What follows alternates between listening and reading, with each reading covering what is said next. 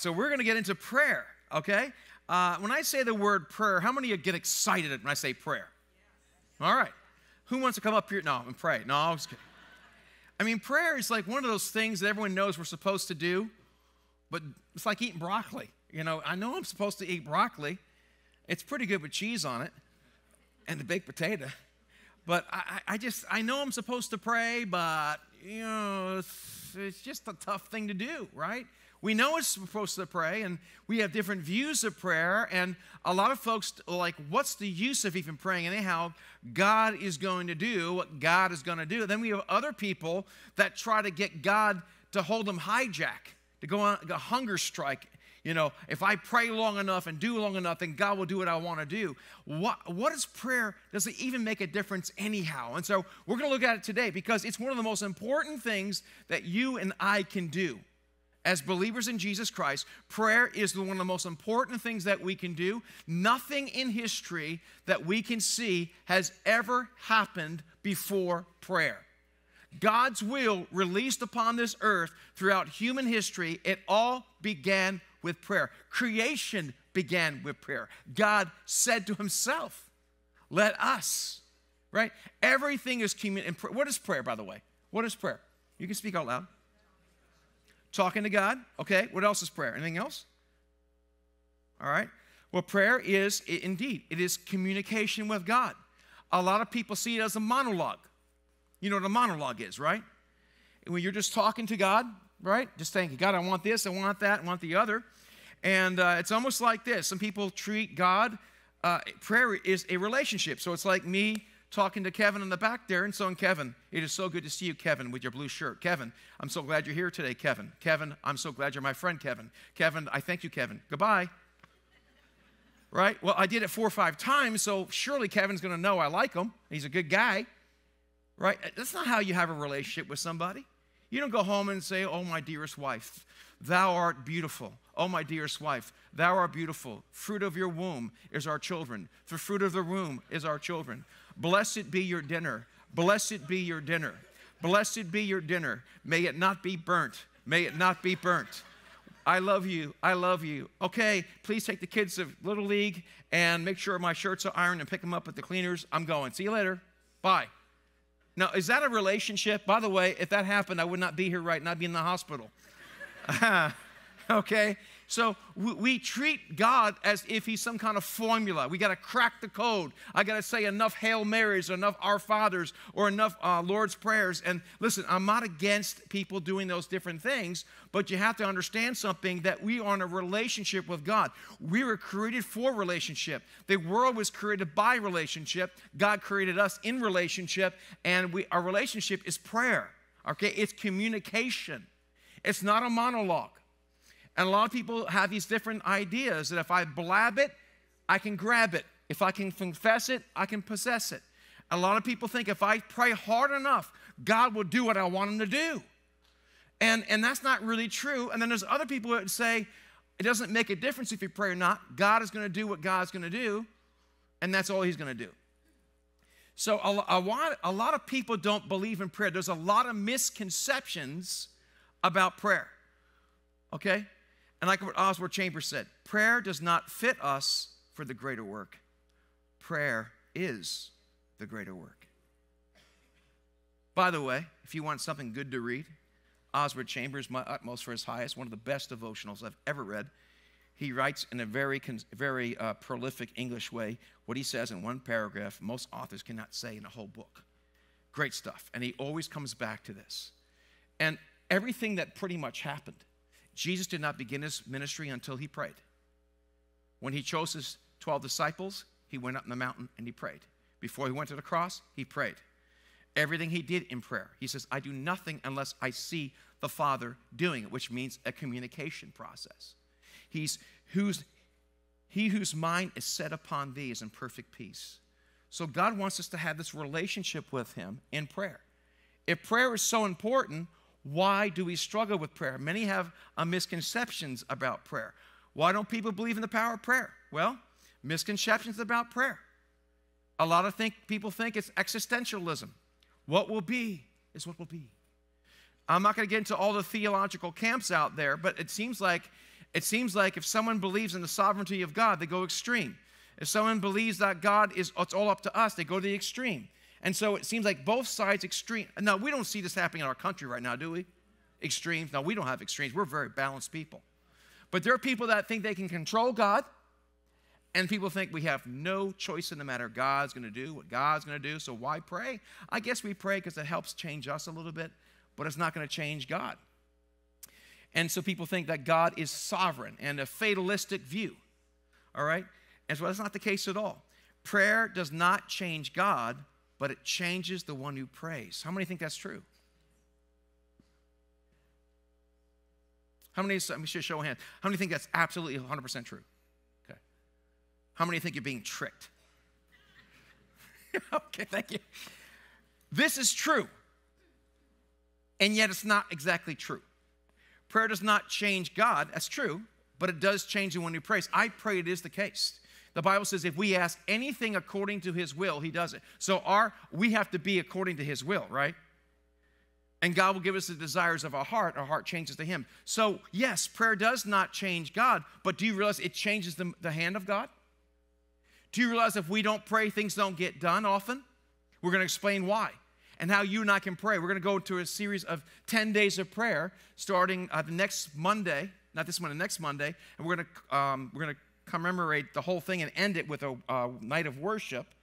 I think I have to look up the dates. I don't have it in front of me right now. I'll have it later on for you because we believe it's important to pray. Nothing happens without prayer.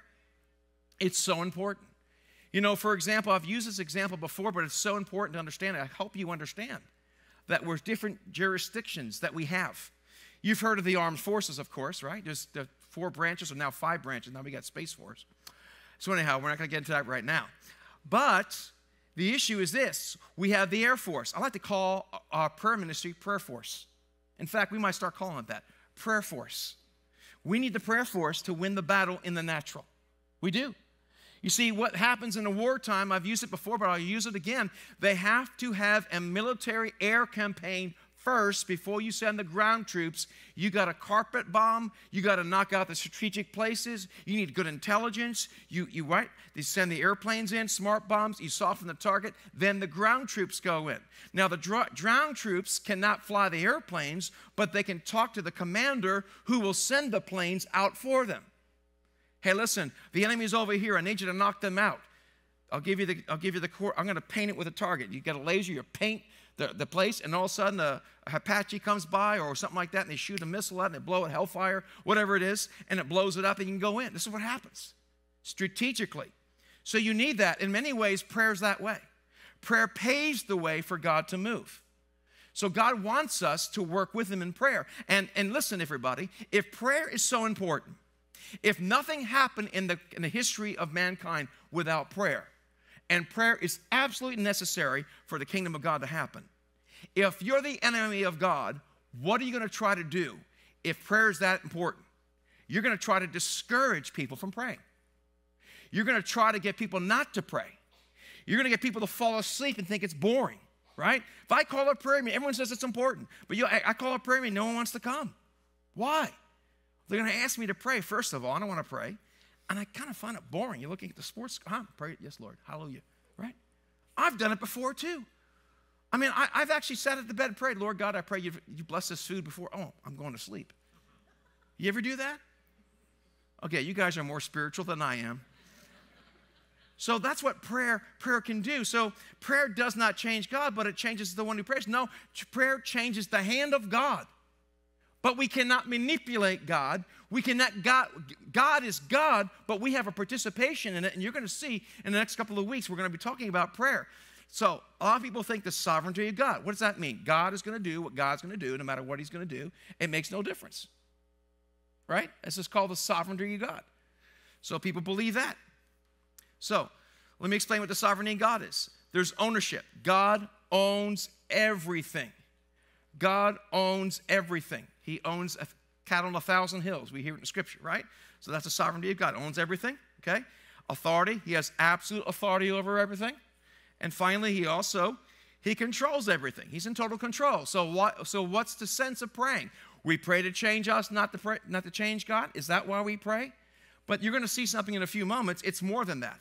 You see, God in his sovereignty has given man a free will. Now, can I just ask you, some of you theologians out there, you're always getting into Calvinism and Arminianism. I don't care what Calvinism says, and I don't care what Arminianism says. I care what the Bible says.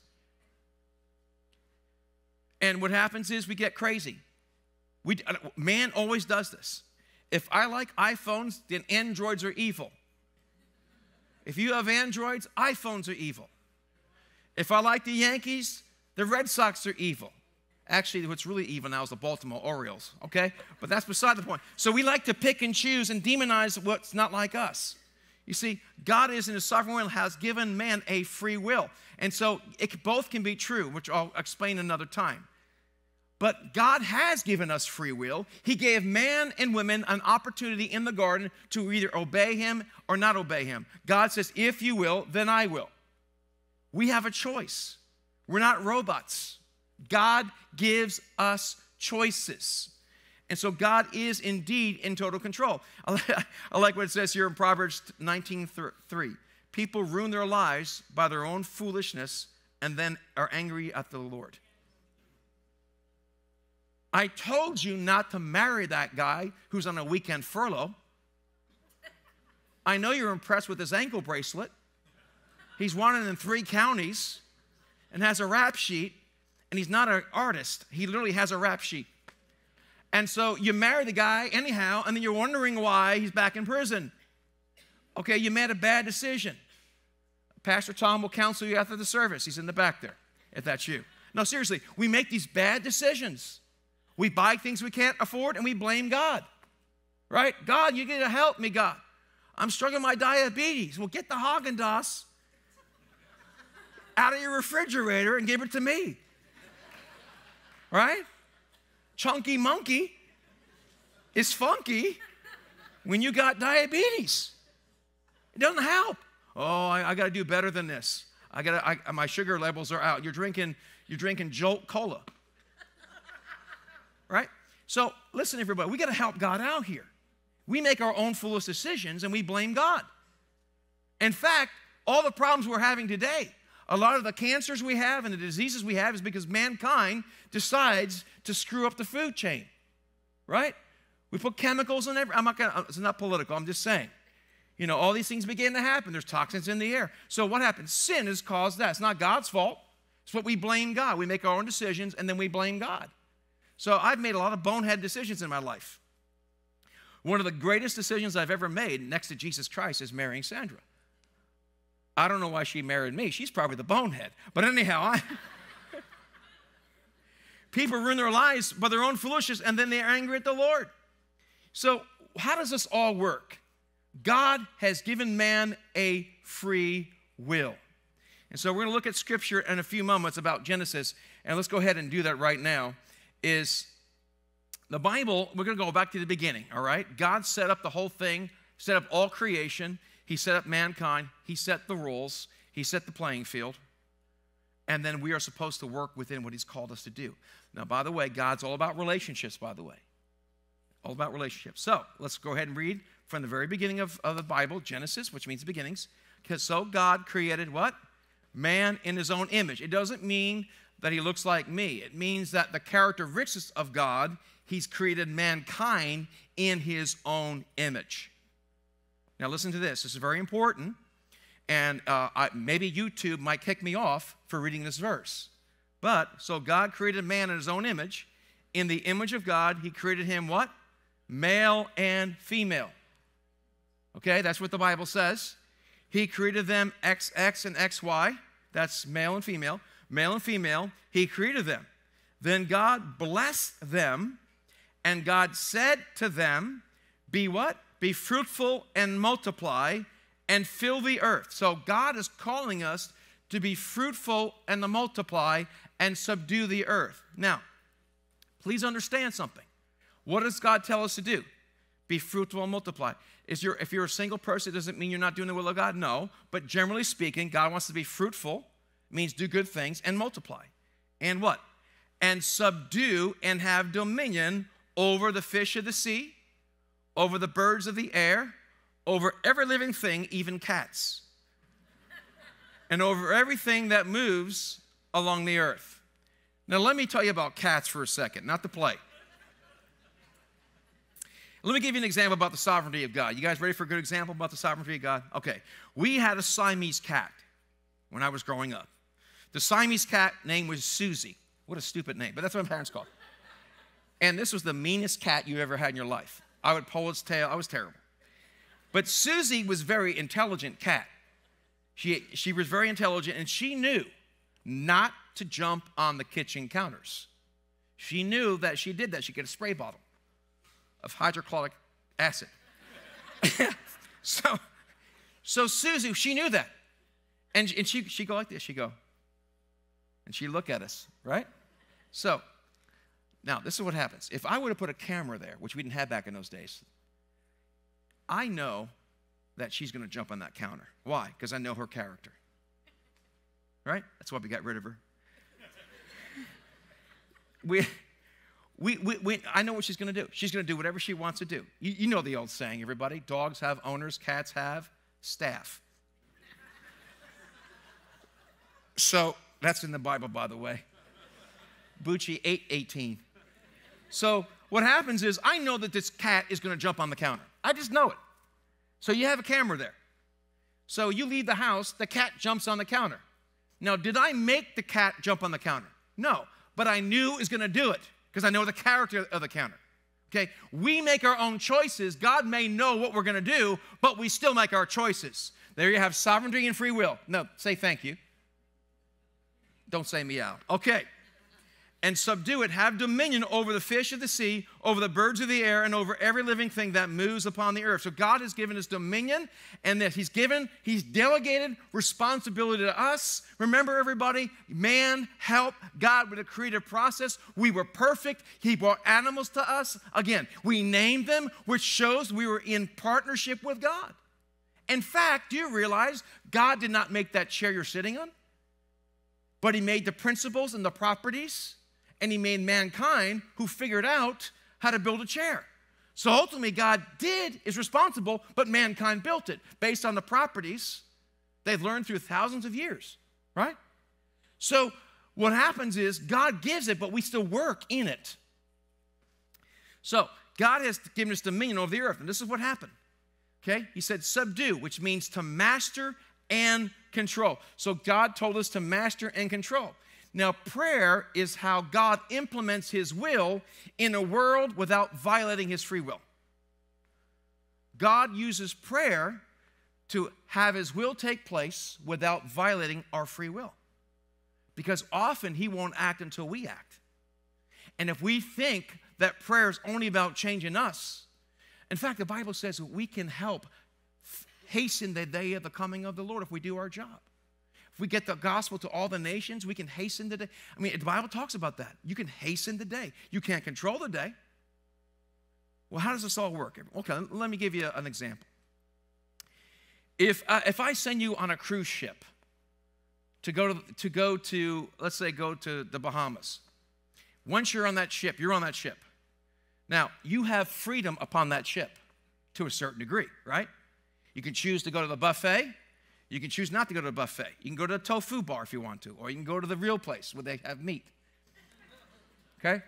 So you can choose where you want to go. You want to go to the pool. You want to go, whatever you want to do. You want to go to the deck. You want to go on a water slide, whatever. So you have a certain amount. There's the sovereignty of the ship. The ship is going to the Bahamas, but you're on that ship. Now, can you jump off that ship if you want to? Yeah, you sure can. But you're on that ship, and you make your choices on that ship. Okay, God has His sovereign will, and then He has His permissive will. He has a flex will. And that way, we have flexibility to do certain things. God's delegated things to us, and He often won't act until we act. So He has us to subdue our control. Let me explain a little bit here. This is God, this is man, okay? Ownership of all. He gives stewardship. That's in tongues. Stewardship of God's possession. Okay, ownership of all, stewardship of God's possessions. God has absolute authority. We have delegated authority. All right? Complete control over all things, limited control on the earth. And you learn that when you have kids. All right? That's how it works. So God has legally instructs us how we're supposed to live. You see how this works? He's delegated things to us. How many of you enjoyed when we had our dear friend a couple of weeks ago from Indonesia? Don Butera. The wild man, right? I love him. One time, I'll never forget this, he came back, we were talking, we were eating out, he's at a restaurant, he gets angry, he gets kind of upset. Can you believe it? I go, what? Can you believe that Jesus is showing up at mosque and giving visions to Muslims while they're in the mosque? I'm like, that's fantastic. No, it's not. That's our job. I'm like, what? Yeah, we're not doing our job, so he has to go do it himself. And he was really upset about that. God often does that. You see it throughout the Bible. You see it in the New Testament. One time there was a guy named Cornelius. Cornelius was a Gentile who believed in God, and so an angel came to him and says, I want you to go to Peter. He's staying at the place called Simon the Tanner's house, who is a leather guy, not a guy that likes to tan. So you're trying to find a proof text to go tanning. It's not good for you. Anyhow, so anyhow, they sent him over there, right? And why didn't the angel just speak to him alone? Because God delegated authority to man. And he wants us to do it. The Apostle Paul got blinded. Jesus spoke to him. I am Jesus, who you're persecuting. I want you to go to the street called Straight. And there you're going to hear what's going to happen. He sends Ananias to lay hands. Why? Because God delegates responsibility to us. Everything is not going to happen automatically. Okay? I like with this scripture, not scripture, this is a good book, and it's written a number at Why Pray. It says this, when implemented properly, just track with me, prayer permits God to exercise his sovereignty in a world under the dominion of a rebel. With free will in a universe governed by natural law, there are those among the rebels who have chosen of their own free will to obey God. They want his will to be done more than their own. So they pray, thy kingdom come, thy will be done in earth as it is in heaven. As they pray that prayer, they set up the conditions under which God can legally impose his will in a given situation. I think it does a really good job of explaining what it is. God has voluntarily given us responsibility, and he will not do it unless we do it. Right? If you have children, and if you keep on doing everything for them, they'll never grow up. So God gives us responsibility to do various things. So, for example, let me show you how that works. Matthew 9:37 and 38. This is what Jesus says. I want you to see God's heart here, by the way. Look at his heart here, Jesus' heart. Then he said to his disciples, the harvest is truly plentiful. He's talking about people who don't know Jesus. He had compassion. The harvest is truly plentiful, but the laborers are few. Therefore, pray the Lord of the harvest to send out laborers into his harvest. Why does he have to ask for that for? Well, won't Jesus just do it without us praying? No. Okay? Prayer is how God implements his will in the world without violating our free will. It's one of the ways. Okay? That's how it works in many ways. That's how he does it. He will not violate our free will. He gives us free will to receive or reject, to draw close or not draw close to God. And so, listen, everything that's happening right now in our world, a lot of it is controlled by prayer. Now, please understand, I know I just talked to a person yesterday who had a situation with their family members. They prayed, they did everything in their power, and they still had a very sick child. And the child's doing better now. But they tried everything under the heaven they knew what to do. And this person still died later on. So these things can happen. Why? And it gets frustrating. I pray for somebody, they die of cancer. I pray for another person, they die. I pray to have a job, I lose my job. After a while, like, you know what? I'm not going to pray anymore. It's too painful. I believe God's a good God, yet he's not acting good according to what I understand. And then you have people that say, well, if it be thy will. And then I've heard this. Oh, a little kid was playing ball in the street and got hit. Oh, God must have wanted another angel in heaven.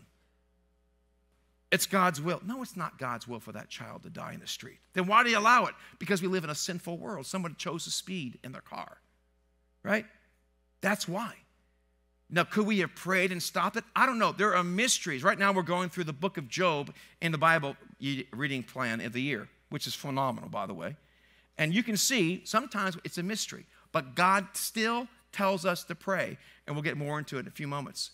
Prayer is how God implements his will in a world without violating our free will. God will normally not legally implement his will until we ask him to.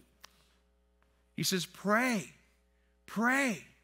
Pray for the Lord of the harvest. Pray. We need to pray for our country. We need to pray for our families instead of getting angry, instead of getting vindictive, and kind of thinking you're higher than somebody else. We need to pray. How God legally implements his will. I'll show you real quickly. In Matthew 9:36, we did that already. This is called deja vu all over again. Okay, in 2 Peter, check this out. The Lord is not slow about his promises, as some count slowness, but is patient towards you, not wishing anyone to perish, but all to come to repentance. God wants the whole world to be saved. Right? All that call upon the name of the Lord shall be saved. But how can they call upon the name of the Lord unless someone is sent?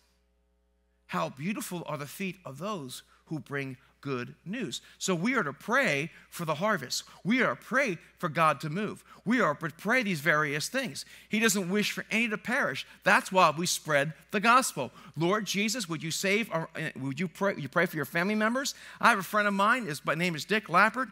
For 17 years, his wife Joanne prayed for him to come to the Lord. Finally, after 17 years, he came to the Lord. And she said, I stopped nagging him, and I started praying. Nagging doesn't work very well. In fact, nagging is counterproductive. And then she kept on praying and praying, and then God said, now's the day to tell him straight. He needs to get his life together. And he did.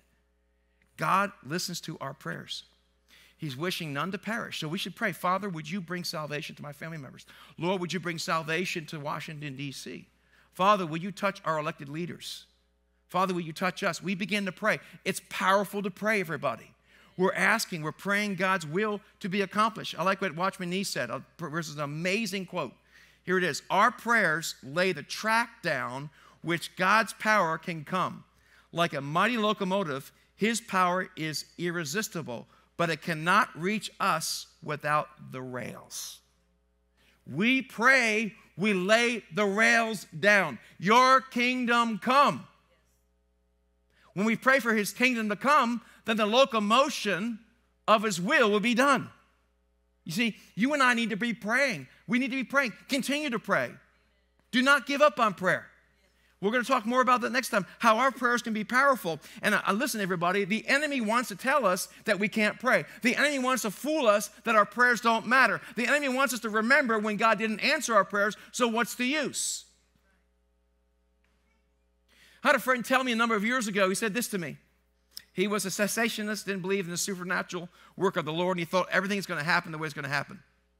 There's nothing you can do. He says, the problem with you people that believe God gives you sovereignty, God gives you free will, and God can heal today, is that you expect too much from God, and you get disappointed. I don't expect much, and I'm not disappointed. Oh, I didn't mean to say that. Yes, you did. That's exactly what it is.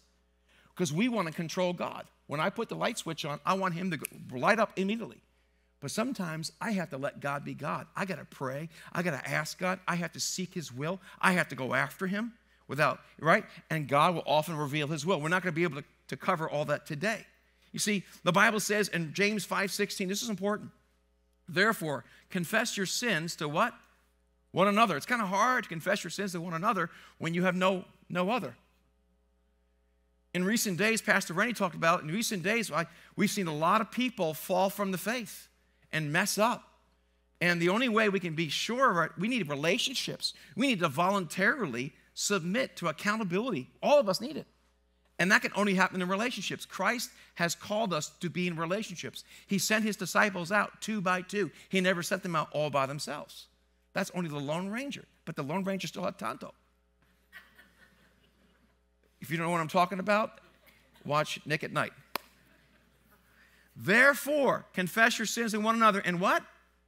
Pray for one another that you may be healed. The prayer of a righteous person, a righteous man and woman, has great power as it's working. Elijah was a man with a nature like ours, and he prayed, what? If it be thy will, Lord, bring the rain. No, he prayed fervently. He prayed fervently that it might not rain. And for 3 years and 6 months, it did not rain. Then he prayed again, and he kept asking him, go back and see, go back and see. And he kept on praying, kept on praying. He was birthing in prayer. He was praying through. Today, if God doesn't answer right away, we're done. Sometimes God wants us to work it through prayer because it's a battle. We can see from Daniel chapter 9, when Daniel prayed, there was a war going on in the heavenlies, and we need to tell God, we need to continue to pray to God for his will to take place. We can't control God, but we can actually have an effect how God works in our lives. And he tells us to pray on reason. Then he prayed again, and the heavens rained. If my people, I know, no matter who I say, the whole thing's a mess. Can we agree with that at least? You know what I'm going to talk about, don't you? Yeah. The whole thing is a mess. Our country is a mess. Our political system is a mess. The best mess in the world, might I add. Thank God for the mess we have. But how are we supposed to change the mess? We change the mess first by prayer. Daniel said, we have forgotten your prophets. And Daniel's counting himself in, right? So what do? If who? Not those people. You see the condition here? If what? My people who are called by my name will what? Humble. Oh my gosh, what's that mean? I thought that's a hot dog. No. Humble themselves and pray. So we have to humble ourselves and pray. And what? Seek my face. Not my gifts, but seek my face and turn from their wicked ways. Guys, you got some wicked ways. I got some wicked ways. Then I will hear from heaven, and I will forgive their sin and heal their land. So really, it's really not the job of the politicians. Oh, we need to vote correctly. We need to run for government. I understand all that, but you and I need to humble ourselves. You understand pride comes before the fall, and one thing we see in the political realm is a lot of pride. I see a lot of pride online, dropping things to each other and saying things to each other. I'm not going to mention any names. The social media is a bad place to have discussions because you can be bold behind your thumbs, right? So what do? We got to humble ourselves and pray and seek my face. The Bible says in 1 Timothy 2:1, first of all, I ask you to pray and have supplications for all of those in authority, for kings, that it might go well with you. We need to pray for our country, not curse our country. Lord Jesus, amen? And we start with ourselves. You can't change your spouse. You can't change your kids. You can't change your boss. All you can do is change you, barely. And one of the ways is by humbling yourselves, praying and seeking my face, turn from your wicked ways, then I will hear from heaven, and I will forgive their sin and heal their land. The answer to our dilemmas first starts by prayer. It builds the track for God's kingdom to come and his will to be done. And we need to pray his kingdom, not the kingdom of those about and around us. You see, we have the opportunity to shape history with our relationship with God through prayer. This is how we do it. And I want to encourage you. It's wrong thinking that has caused many people not to pray. They think it doesn't matter. God's going to do what he's not going to. God's going to do what he's going to do anyhow. No. Hopefully you saw today just a little bit. I have a lot more examples. How if you don't pray, God often won't act. And I will say to you that almost every single thing, I'll reiterate, everything in history that we've seen happen in the kingdom of heaven has first come by prayer. Jesus came by prayer. What happened with the Israelites who were in captivity? God heard their what? Their cry. Yet he prophesied they would be in slavery. Yes, but he heard their cry. Remember, there's God's sovereign will and there's free will. You're on that cruise ship. You can jump off that cruise ship if you want to. But you're on that cruise ship. His sovereign will is going a certain direction, but you have a certain amount of freedom. And prayer is one of the major ways, and Jesus has shown us how important prayer is. You see, if you want to grow up, we have to both read the Bible and pray and have fellowship. If you want to dry up, just read the Bible. If you want to blow up, just pray. But if you want to grow up, read the Bible and pray. God wants us to be a praying church. So I want to encourage you to mark your calendars and take an opportunity to do that. You see, the Bible says this, without what? Faith, it's impossible to please him. For he who comes to God, how do you come to God? Through prayer. Must believe that he is, and he is a rewarder of those who what? Diligently seek him. To experience God's power, we must become people of prayer. We don't control God. We must pray according to his will. But my friends, the earth is in the balance. Your family is in the balance. This church is in the balance. It's based upon how we pray and how we act. It's not one or the other. It's in that order. But we can do no more than pray until after we've prayed. I want to encourage you that today. We have something called 10 Days of Prayer coming up, September 8th to the 18th. We're going to pray every day. We're going to encourage you to take time. Take extra time to pray. On the 18th, we're going to have a time of prayer and worship. We're going to have a worship night here. We're going to pray for our country. We're going to pray for our church. We're going to pray that God's kingdom would come and his will be done on earth as it is in prayer. Shall we bow our heads? Father, I just thank you so much that you have not left us as orphans, but you sent us the Holy Spirit to lead us into all truth. You've given us your word called the Bible. We thank you for the supernatural way it was put together. We want to thank you, Holy Spirit, that you speak to us, never contradicting your word.